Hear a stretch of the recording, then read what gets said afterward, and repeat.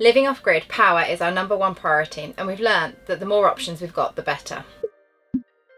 We live fully off-grid in a woodland where we use solar power for the vast majority of our power needs, as well as a generator for top-up when needed. We also use power packs to store spare energy, ready for those rainy days. Anker have sent us their 767 for us to try out.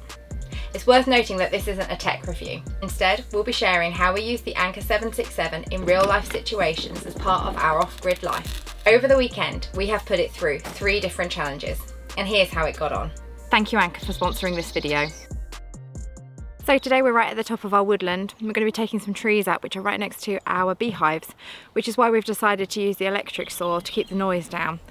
Because we're using the electric saws, we've brought the Anker 767 out with us, and we're going to be using it to rotate through batteries and charge batteries as we go. We've got quite a few trees to take out today. The batteries aren't going to last the whole day, and we're hoping it's going to be really handy to charge them here rather than having to go the whole length of the woodland to keep running them back to the house. So looking forward to seeing how it gets on today. But before we get started, Fraser's putting a saw together. Nice bag, Fraser. Yeah, what's going on there? What was that there?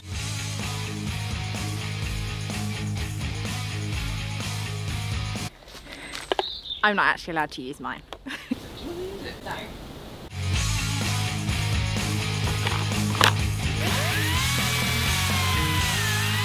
Cue Fraser in the big saw. This isn't a big saw. One of these is a newer battery that came with it. One of these is an older battery that we already had. This one is saying it's got 3 lights on, and this one says it's got 2 lights on it. So we're down 1 light on the older battery. We only just got started. That's why you need to continually recharge.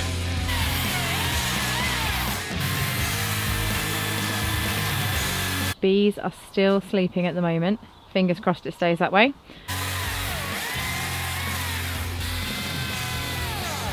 Let's run out. Time to swap.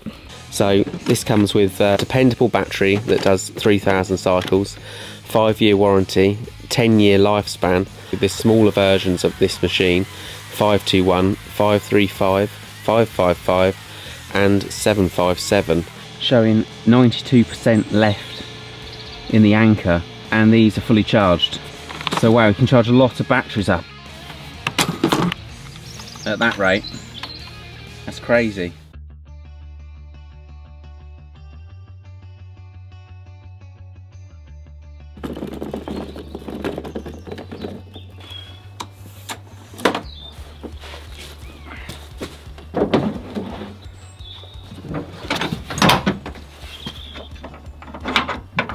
Right, so this could be fairly interesting.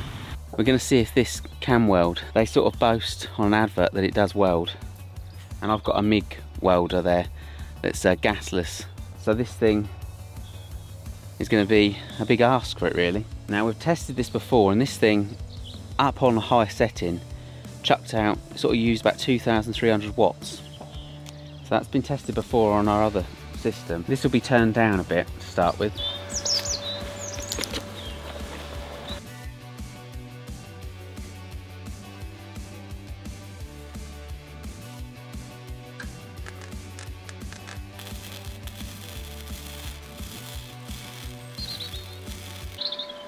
It welds. My welder needs a bit of tweaking, but unbelievable. Didn't even drop a percent. I know I hardly did anything, but it's pretty incredible. Just turn it up a little bit. Another handy feature of the Anker 767 is that it can connect to your phone via Bluetooth. This means you can control it using the Anker app. And whilst we didn't use this during these challenges, it's something we've installed since and plan to use in the future.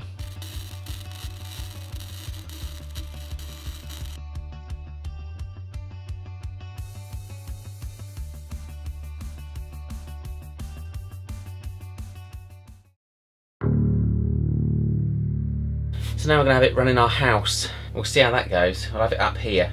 In our house we've got a fridge, we've got a incubator for eggs which is on, so you know it's got to be reliable, this, and we've got a radiator, electric radiator in the room to keep everything at temperature for this incubation of these eggs. And obviously we've got lights and TV and all the other things that people have in their home, minus washing machine, tumble dryer and freezers, that is. We haven't got an electric kettle, not this time of year. 421 watts, 423. So yeah, that's running our house. It's saying at that sort of rate it's going to last 1.7 hours.